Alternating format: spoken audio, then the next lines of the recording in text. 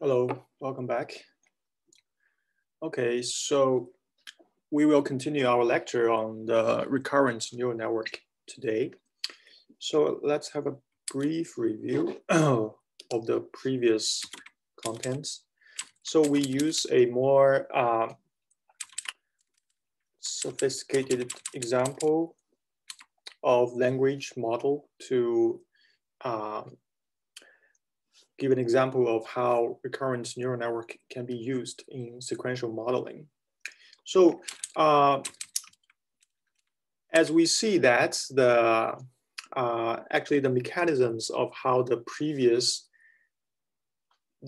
information in the previous word are carried on to the next word is very straightforward, because the words at the time step, for example, in this case, in the time step 0, is encoded into the hidden layer or into the activation of time step 1, which is A1. And that A1 is further used in the computation of A2 and the outputs at time step 2. So in this way, the older information are carried on within the time sequence. So eventually all the information at all time steps are kind of condensed or aggregated into one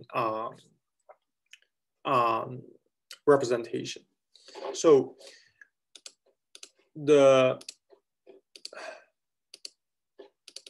section today that we're going to cover is a special type of recurrence neural network, or I wouldn't say special type, but it's a more sophisticated recurrent neural network, and it is actually a common standard now.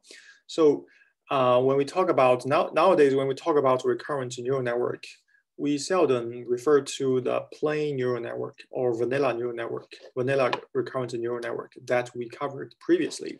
But we are basically talking about the neural network structures that have gated units, like long short-term memory units, or the simple gated recurrent units, GRU. Okay, and other than these gated units, we also talk about the bi-directional recurrent neural network and the deep RNN, or the so-called multiple layer recurrent neural network. Okay, so let's first look at why we need such a gated units. And basically the challenge, the purpose is to tackle the challenge of capturing long-term dependencies. So in terms of the language, we want to use the language as an example to show why long-term dependency matters. Okay, so considering a basic RNN, okay, if we want to use a basic RNN, which we used before in the previous lecture, to capture the long-term dependency, it basically doesn't work well. Okay, so for example, in the sentence, a pretty long sentence that has a clause in it, the cat which already ate, and comma, then comes the word, the verb for the subject cat, right? So when we say such a long sentence, we basically need to memorize what the subject is. And we need to use that subject to determine the forms of the verbs used here. If it's one cat, then it is was, right? If it's two cats or plural forms, then we need to use a different form of the verb. So this is the so-called long-term dependency, because the clause here, they are processed, but we don't want the information within the clause to overwhelm the information about the subjects. Okay, we want the model, a good model should still remember that the subject is a plural form or not. Okay, so that the correct verb is selected or chosen. Okay, but a vanilla network is not doing well in such a task. it basically tends to forget what the subject at the beginning is. Okay. Another example here, Gandalf was one of the most powerful wizards who, and after a clause, we want the model to still remember that these pronouns refers to the subjects that appeared in the first word of the sentence. Okay, so that the correct pronouns are used. Okay, so all these tasks require very accurate memory of the previous information, of a very long term, of the words that's very long distance apart. Okay, so how do we, so first let's look at why the basic network, the basic recurrent network doesn't do well in such a, long-term dependency problems, because the basic reason is the vanished ingredients issue. Okay, we have first came across this term vanished ingredients when we first talk about deep neural network, regular deep neural network. And in this case, the RNN also have such an issue. Okay, so because the computation of the current output, say in time step 4, it heavily relies on the activations from the previous time step. Okay, and also in the backward step, the gradients of the previous time steps is basically the multiplication of a bunch of gradients in the future steps.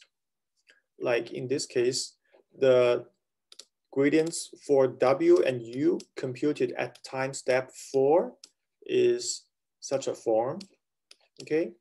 And these gradients will be further back propagated to one more time step back.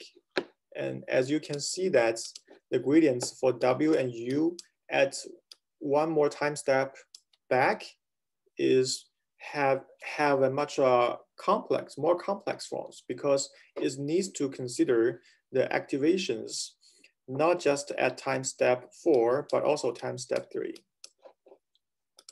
Okay, and that means the more we go back along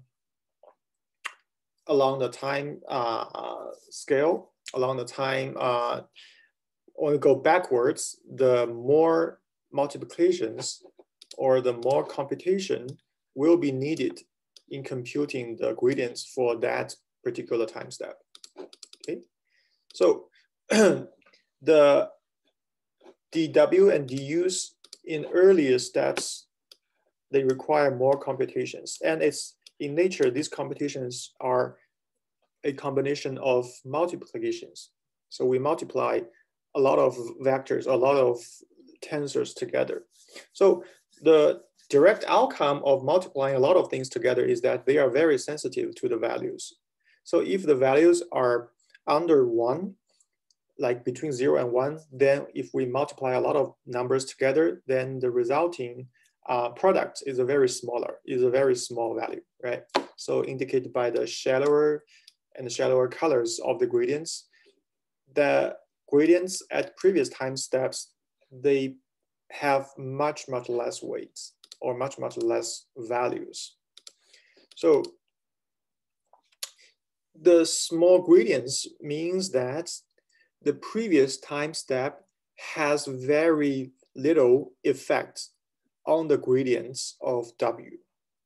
Okay, so let me say that again. The gradients is basically how much we need to change the parameters, right? So the gradients here at time step 2 is partially determined by, is associated with the activations at time step 1, right? And the gradients at time step 3 is associated with time step 2. So, but the weights here are different. Okay, longer the equations, then the more likely these weights are becoming, the less weights the less magnitudes these longer equations are likely to have. So that means the coefficients, so this box for before the term A0 is likely to have a much smaller value because it's a very long product, right? It's a very long chain of products. So that means the gradients resulting from A0 tends to be much smaller, okay? And in other words, A0 has a much less effect on how much we need to change W, okay? So that is basically the results, the outcome of the vanishing gradients. And we can see that the influence from the earlier words are much smaller on the current word, okay? So if we trace back in history, within the current sentence, the most nearby words are more influential or more determinant to the current output. But the earlier words, words tend to play less roles, which is unwanted, right? Because this is not the principle of natural language. In natural language, we sometimes will put very important words at the beginning. Like I will say the subject Gandalf as my first word, but that word should always play an important role within the whole sentence. But if we use a vanilla neural network to modeling such a language generation process, then it will forget about the influence from the first word will diminish or decrease gradually because the gradients are vanishing. Okay. So the regular recurrent neural network is very difficult to capture such a long range dependency. And because we mentioned vanishing gradients, the other opposite end is the exploding gradients. We just mentioned it here, since it is also sometimes quite often in training a recurrent neural network, because the gradients as a result of a multiplication, it can be very big.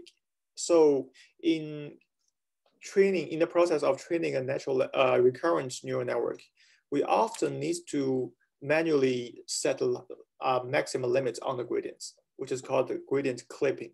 Okay, so this is just want to mention here because it is another extreme case as compared to vanishing gradients, but both vanishing gradients and exploding gradients are the issues that we want to avoid. Okay. All right, now let's see, how do we address the vanishing gradient issue?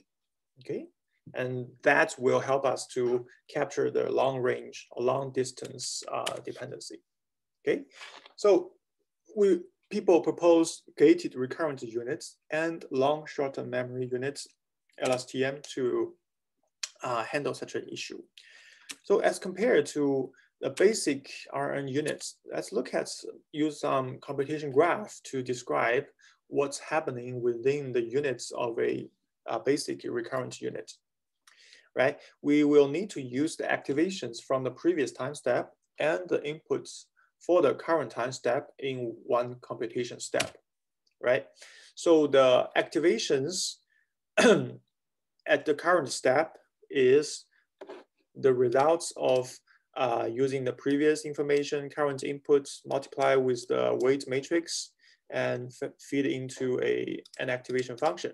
Okay, so that's how we compute the activations for the current time step, AT, and the outputs for the current time step, Y hat T, okay, from a softmax layer. So this is the basic unit.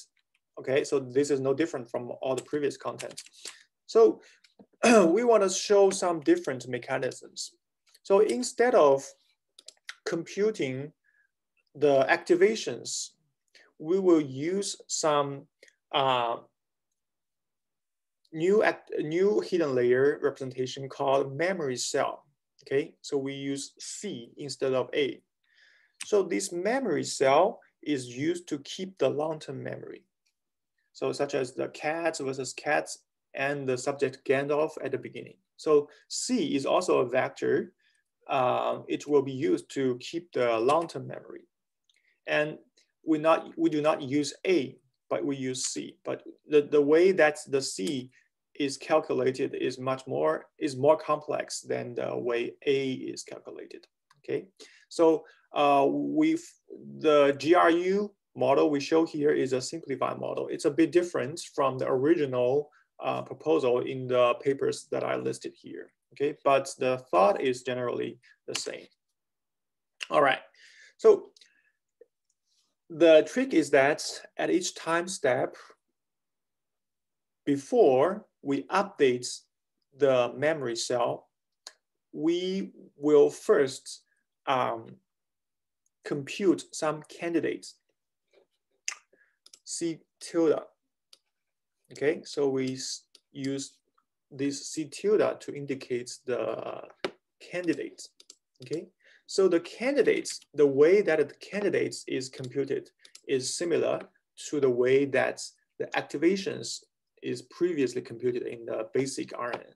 So the candidates is the results of using the previous memory cell, the current inputs, times some weight matrix, feeding to a 10H activation. Okay, so this is the tilde, C tilde, the candidates. All right, but then we need to consider how much we want to use C tilde in actually updating the memory cell. We are not immediately updating the memory cell because we want to decide within the memory cell how much we want to keep, how much we want to replace. Okay, we want the model to consider this fact. Okay, so we will define some gates called gamma U. Okay, so this U is for updates. Okay, so this gamma is the result of using the previous memory cell with the current inputs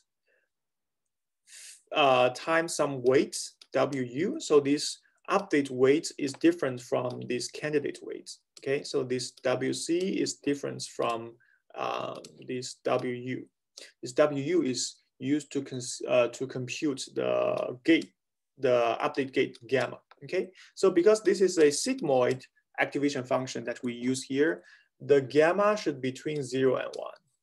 Okay, and in fact, in practice, the outputs, the values for gamma is usually either 0 or 1. Okay, it's more like a discrete, but in theory, it is still an output from the sigmoid. But since a sigmoid function really becomes saturated really fast, so it always demonstrates some 0 versus 1 distribution. Okay, and yeah, that's the gamma gates.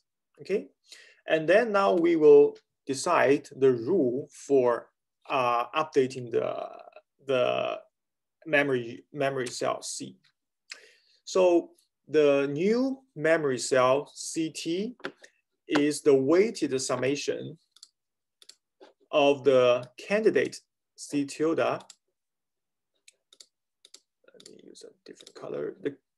The candidate C tilde and the previous value CT minus 1. Okay, so the weights for these two components is decided by the gamma that we pre-computed in the previous step. Okay, the gamma U decide how much weight we want to rely on the current candidate C tilde, and 1 minus gamma is the weight that we want to keep in the memory. Okay, so the C will be computed in such a way, and the stars here indicates that these are element-wise products, not like dot product. Okay, so the gamma itself is also a vector, and most of the elements are zeros or ones. Okay, so if the gamma U is 1, that means we want to update the memory cell. right? Because gamma equals 1 means that we need to rely on the new candidates, and this term will become 0, and that means we do not remember the memories at all. But if gamma is 0, then the new candidates will not be used at all. That means we don't want to use the current new information, but we want to stick to the old memory, because 1 minus 0 is 1. Okay, so this interesting dynamic process actually enables the model to automatically to have a choice, to have an option, right? It can choose to rely on some old memory, or to rely on the current new candidates. So this is a great flexibility provided to the model. Okay. So for example, in this case, let's say the sentence is the cat which already ate, right? We want to generate this sentence, and we assume that the memory cell C actually encoded whether the subject is a singular or plural forms. Okay, let's assume that C equals 1 stands for a singular subject. And so in the next word, we're probably gonna see that the update for the next time step, when we generate the word which, the content cell is not updated, okay, because we haven't generated the verb yet. And the next, when we generate the word already, then the update is still 0, because we don't want to wipe the memory about the singular subject. So 8, we still keep the information, no updates.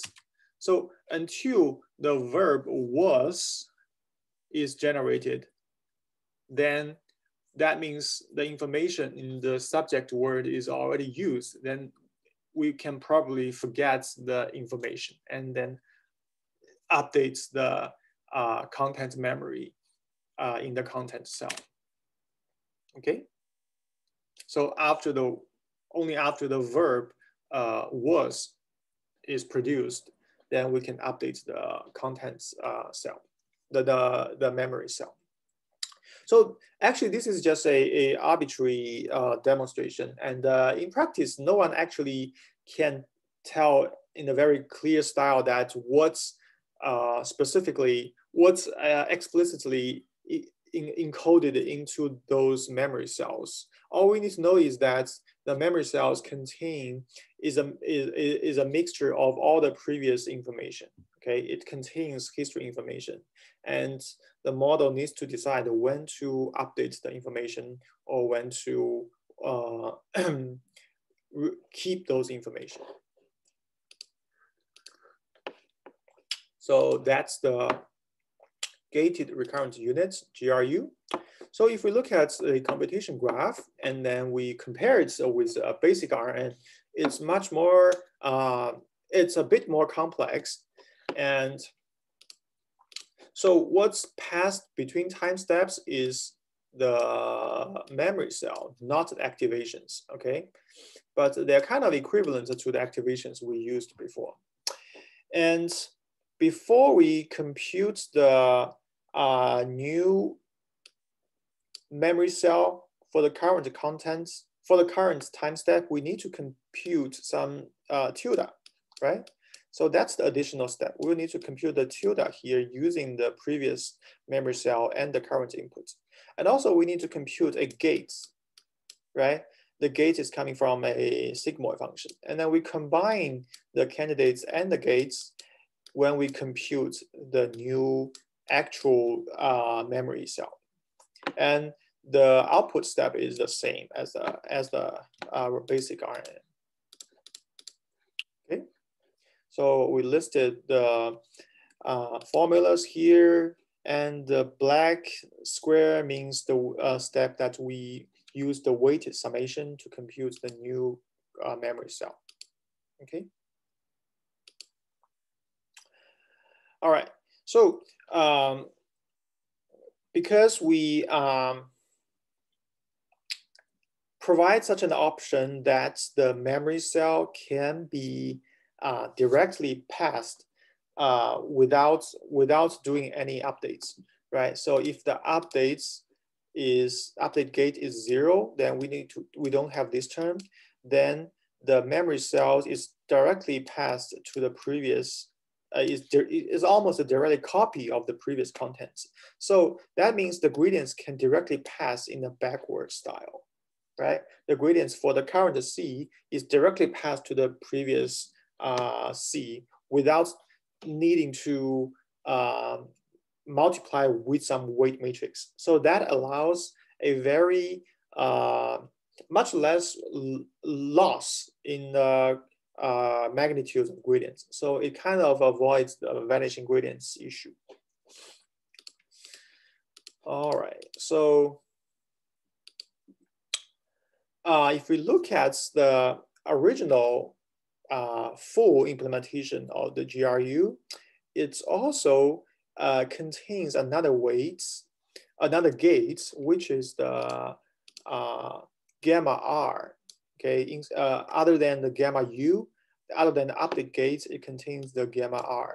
And the gamma R is for relevance. So it basically determines how relevant the previous memory is in determining the C tilde, the candidates.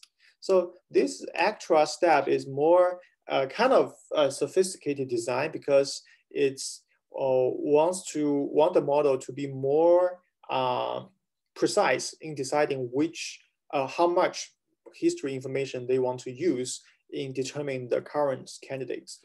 So of course, it comes with more parameters and more complex computation, but the thoughts in keeping the information, the history information, and not updating the history information all at once, but use a update gate to control how much we want to keep is basically the same as the simplified version of this model. Okay, so if you're interested, you can go ahead and look at this. To read this post, it provides pretty detailed introduction to how the original paper implements GRU unit. Alrighty. Now, let's look at a more famous example, which is long short-term memory, LSTM. So it's a very highly cited research paper. And it actually, the very original paper comes in 1990s and limited by the computation resource at that time. This model doesn't apply to a lot of cases at the beginning, but as the more powerful computers we have GPUs to handle quick computation, and it's getting faster and faster in modeling recurrent units, then this kind of long short-term LSTM units is becoming more and more broadly used. So still, nowadays, it still remains a very strong baseline models, even though we have huge models that have billions of parameters. This long short-term memory is still kind of a baseline model that's worth trying, okay? So the idea which differentiates LSTM with GRU is that we separate the memory cell with the activation, okay? We think, so it should be two parts. The memory should be memory and the activation should be the activation. And this is different from the GRU. So we need to still consider the candidates, compute the candidates for the memory cell, right? We need to compute the C tilde, but this C tilde is not from the previous C, but it is from the previous activation in combination with the current input, right? We use a C gate to compute the C tilde. Okay, so this is the where the difference happens. And in computing the update gate, we also relies on the activation, but not the C itself. We use the update weight to compute the and the activation at the previous time step to compute the update gates. And next, we'll need to compute a second gate, which is plays the opposite role as the update gate. It is called the forget gate. Okay, it, as the name indicates, it decides how much proportion within the memory we want to forget, right? So it is computed with a different gate matrix, gates weights, WF, also using the activations from the previous time step.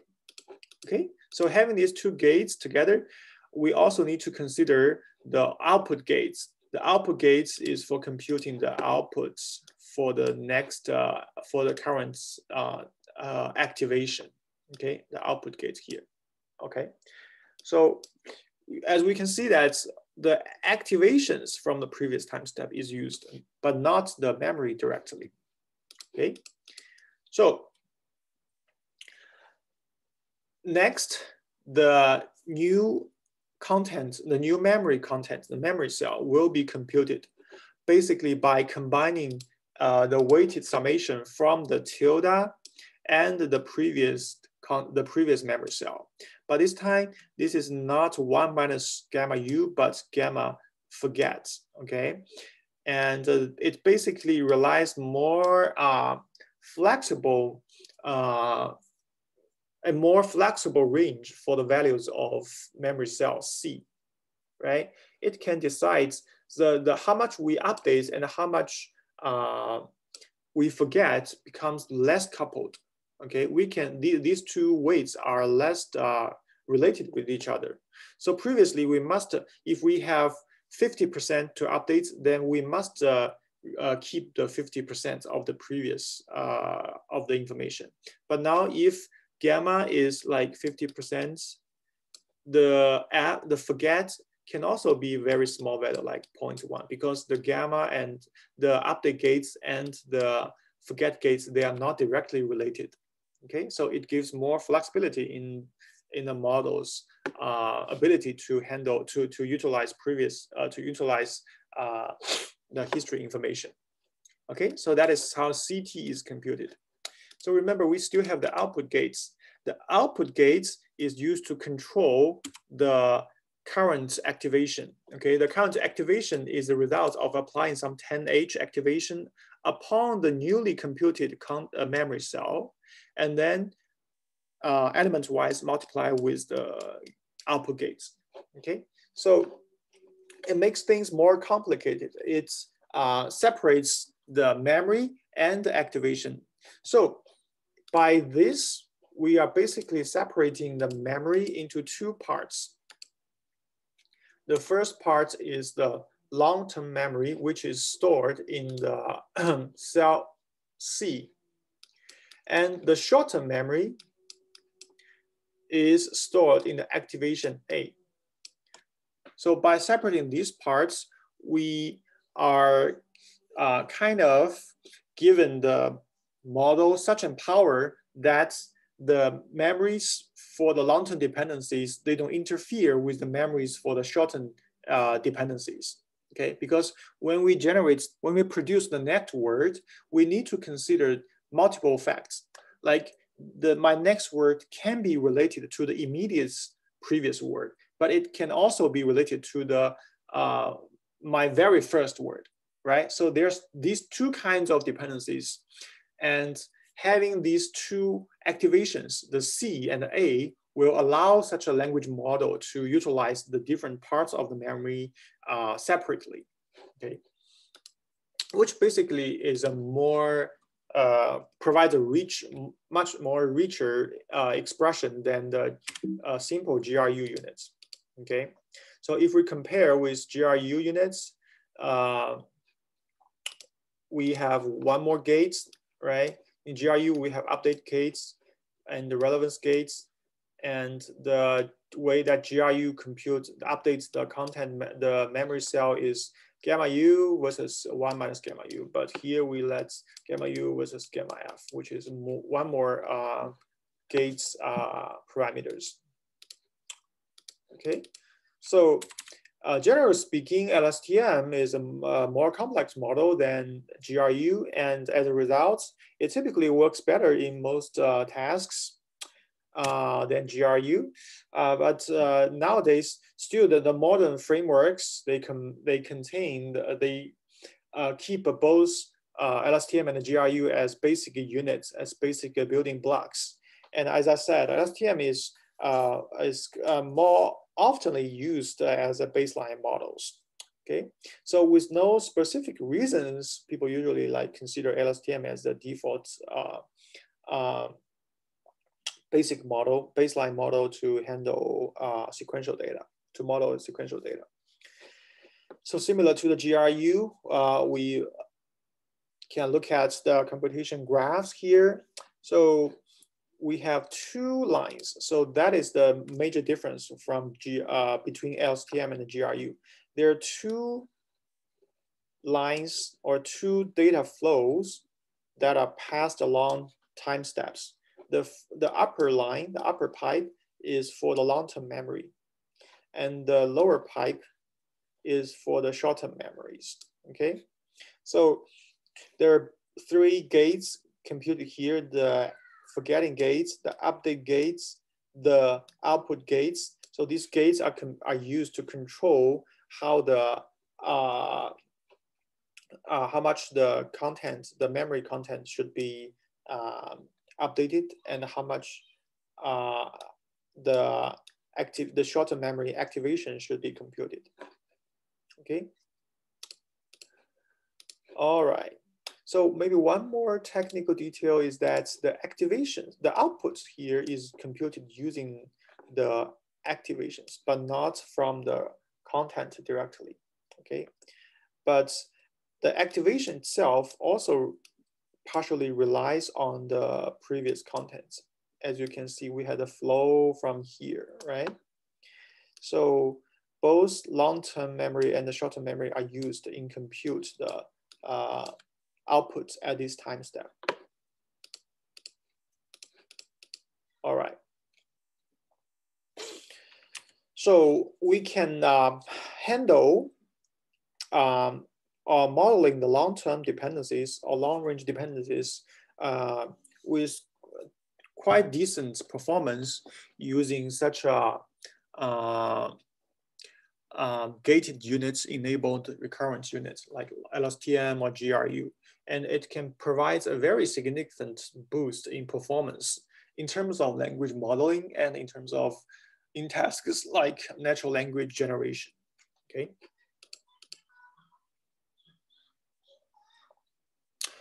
All right. So there's an interesting quotes in the original paper from the authors of LSTM that explaining where the term long short-term memory is from, and I think it's it has some quite deep, sophistical philosophy meanings in it. Like it basically it separates the representations from the recent events, as opposed to the long-term memory encoded in a separate representation. So if you have time, I think it's worth reading the original paper. It is written in a very mathematical style, but I think some discussions in that paper is quite insightful.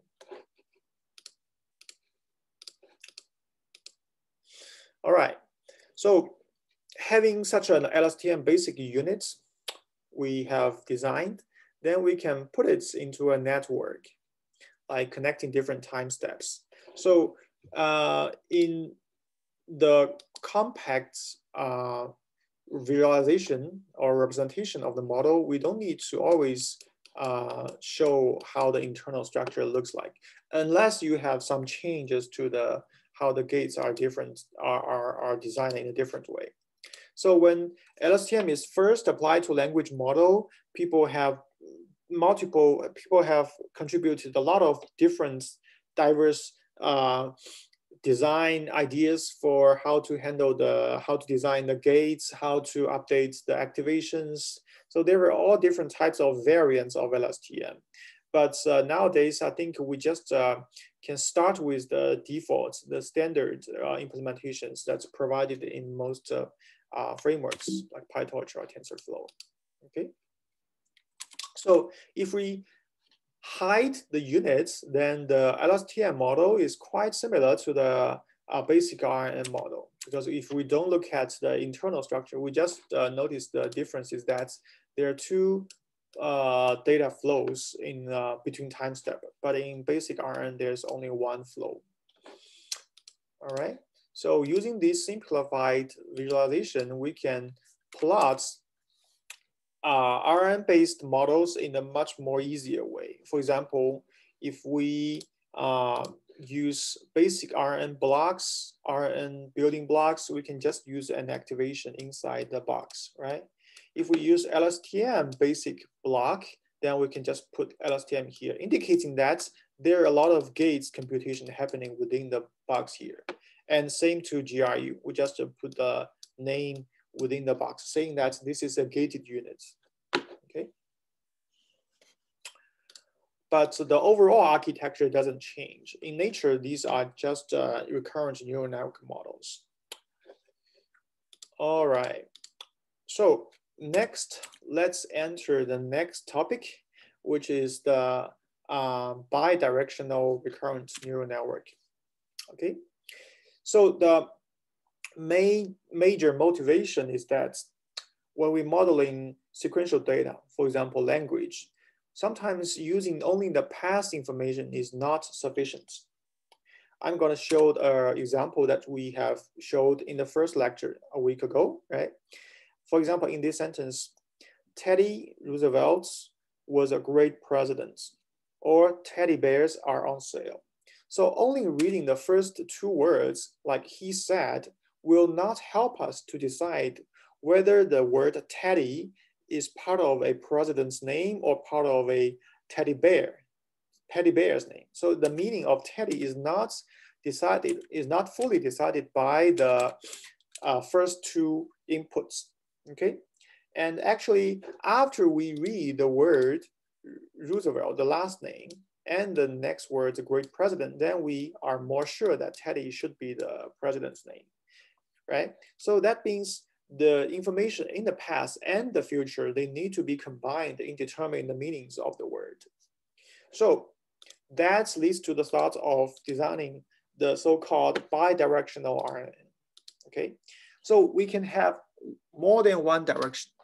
So if it's just one direction, single direction, then we'll have the activations computed in this way, right? That's for the first time step. And then A1 will be used to compute A2, and A2 will be used to compute A3, and A3 will be fed to A4.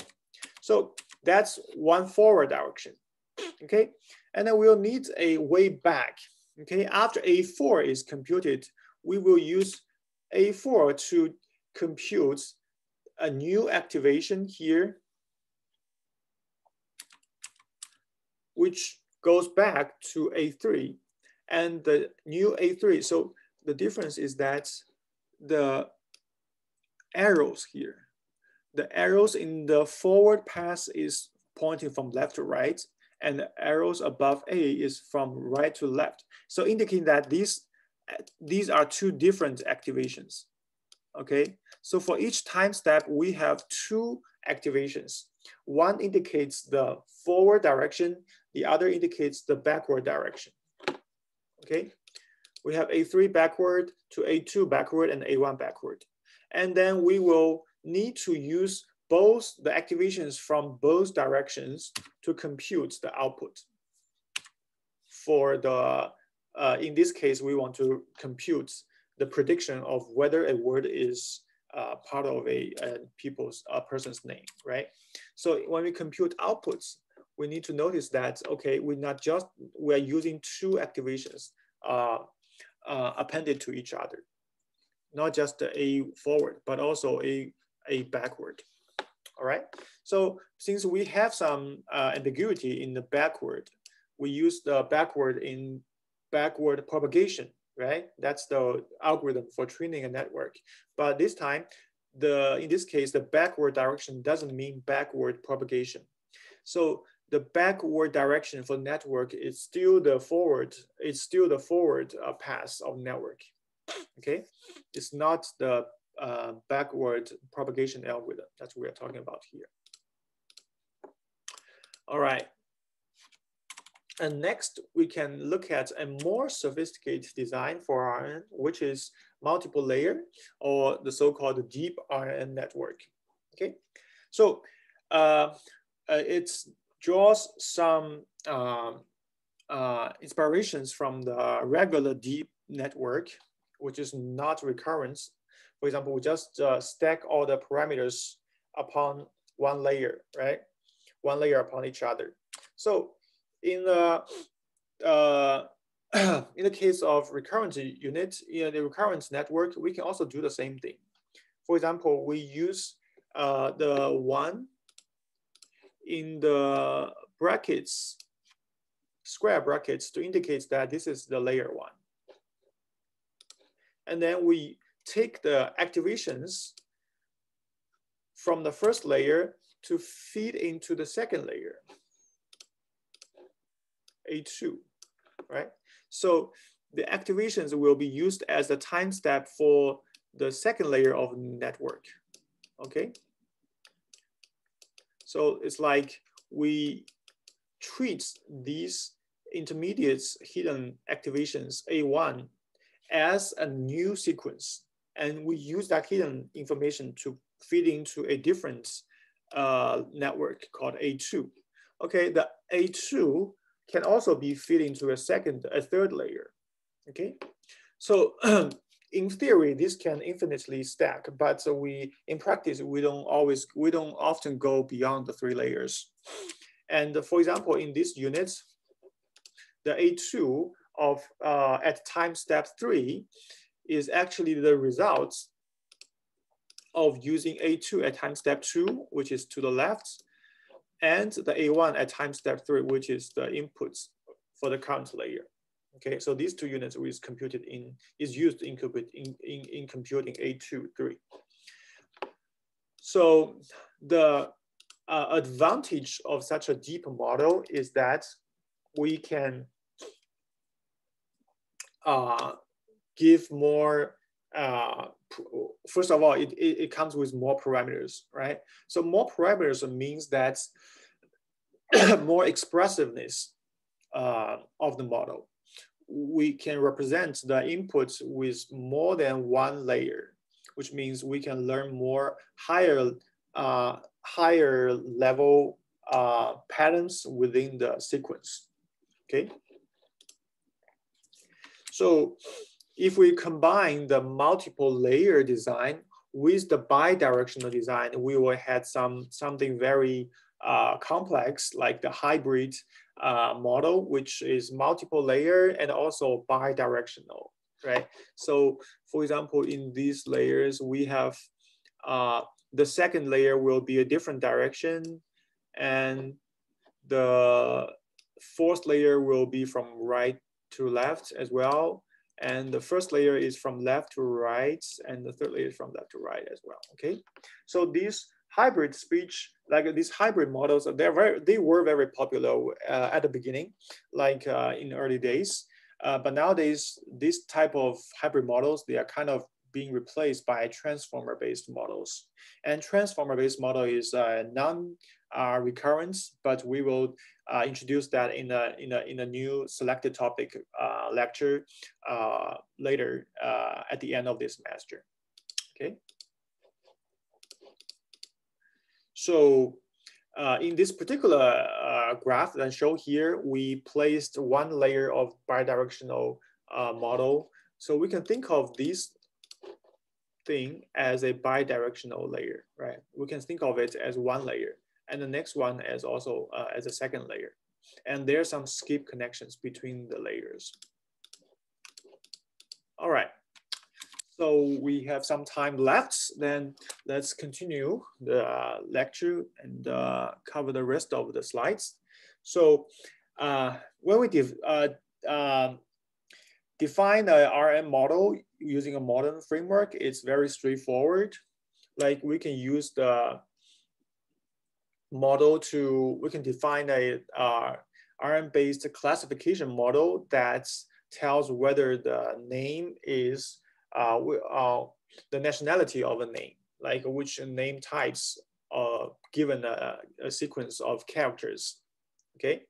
So the model, if we want to design is a basic RNN, then we can use the building blocks provided by PyTorch, like we can set the hidden representations and the input representations, and then feed the hidden to the next time step, like manually. And if we look at the code, it'll be something like this. We use the NN-DOM module, right? Remember the NN-DOM module that we use when we define the deep neural network-based model and the CNN models. So we can define the input to hidden weights as a linear parameter, as a linear weight matrix, and the input to output as another linear weight, okay? Also, the softmax is where we connect to the output, okay? So given the input, we basically want to first combine the hidden with the input, because the forward function needs to take not just the current input, but also the previous input. So this hidden is from the previous time step, okay? So all we need to do is to combine the current input and the previous hidden units and feed into the input to hidden weight matrix. And here comes the new hidden, okay? And again, we will need to return the outputs and the hidden. So in theory, because the basic RNN can be built up in this way, that means the LSTM models can also be built up in such a style. But in practice, we don't need to do this manually in PyTorch, because PyTorch provides a much more easier way to represent the to model the to implement a RNN-based models with more much more sophisticated modules. So you will find the models like LSTM that is directly already implemented, and all you need to do is to use LSTM as a model, and the input to an LSTM model is a sequence. Okay, you don't need to like take each time step out and feed each time step to a model using a for loop. All right, and another thing about training a network in PyTorch is that everything needs to be represented in a tensor, and so is the word representations. So we know that a word needs to be represented by a 1-hot encoding, which is a long vector that with a lot of zeros and only one in some position, right? So that indicates some tricks of handling the inputs, converting the inputs into some very long matrix, very long tensors with just one activation, with just one non-zero elements. And we'll see that this can be automatically done by PyTorch. And the training process for the recurrent neural network model is basically the same as a regular model, or a regular neural network model, or a CM-based model. So you basically define the loss function, right? And then call the backward, and then update the gradients. So here we didn't use an optimizer, but in practice we often use an optimizer instead of doing the gradients updates manually. Okay. All right. So I accidentally. So today's contents is all done, and we are basically done with the chapter for recurrent neural network models. And I will release the homework, the assignments for RNN today, and then you can start working on that. And it's similar to the way that the CNN-based models are designed. So we will implement some backwards, some forward and backwards within NumPy implementation, and then we will try to call some PyTorch-based models for a more realistic tasks.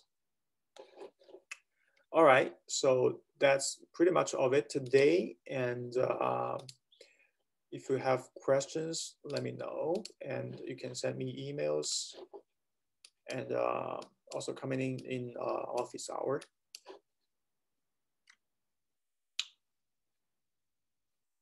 All right, looks like we don't have questions today. Thank you, and see you on this Thursday. So we will start a new topic, but it's quite related to the recurrent neural network. We will talk about word embeddings or embedding models, which is a common technique in sequential modeling.